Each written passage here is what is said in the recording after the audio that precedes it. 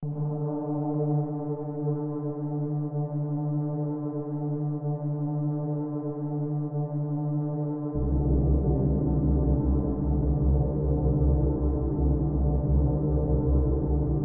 hole is a region in space which has such a strong gravity that even light cannot escape from the region.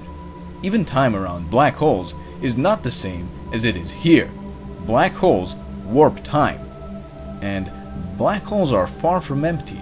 They are the densest things there are in the universe.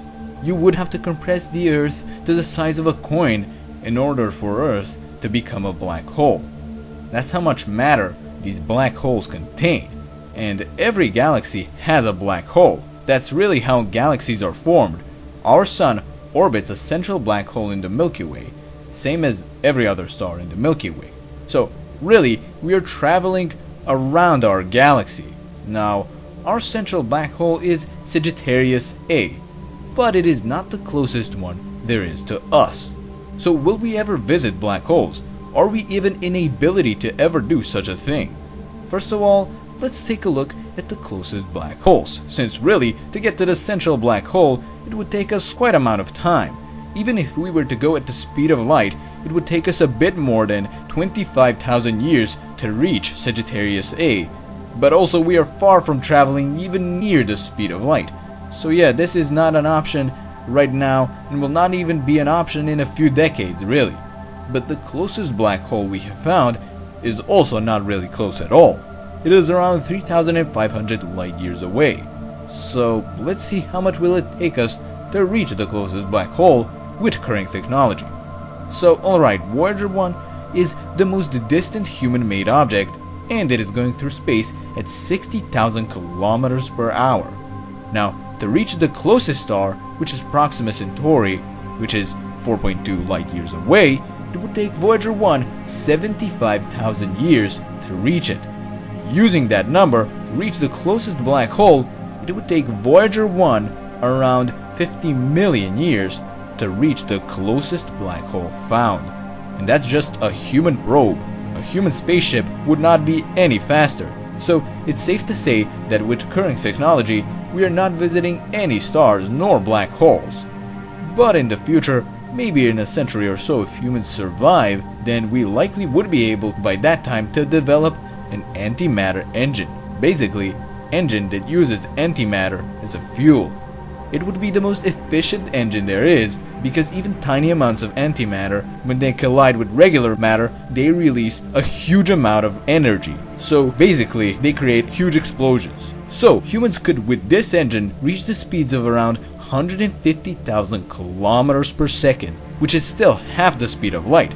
There is also the problem that when going that fast, any other cosmic rock, even tiny ones like dust particles that hit the spaceship, could potentially destroy it because of such speed. So lots of problems could arise, but still it's not something that humans are not able to fix.